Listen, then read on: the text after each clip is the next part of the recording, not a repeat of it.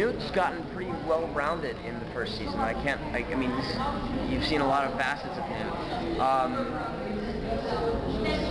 You know, I think just continuing with the band, and you know, maybe Newt writes a song, and the band plays it at the library or something. You know, and Newt's really proud of it because it was Newt's song.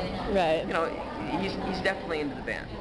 So I think he's gonna, you know, he's on his guitar every day for sure, writing stuff down and all this. So maybe Newt writes a song. I don't know. We'll see. Any guest stars you'd love to see on the show?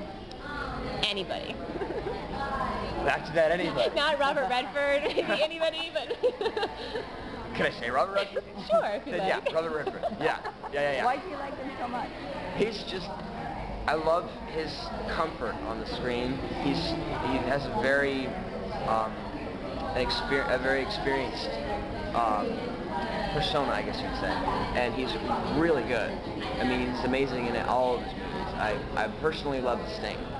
Sting? Him and Paul Newman just complement each other in every possible way. That's just perfect. Will Ferrell. I love that guy. He's hilarious. I think he would bring that extra spark into the show. Oh, it'd be really fun if he played like my Bahavian uncle or something. I think he would do a wonderful job.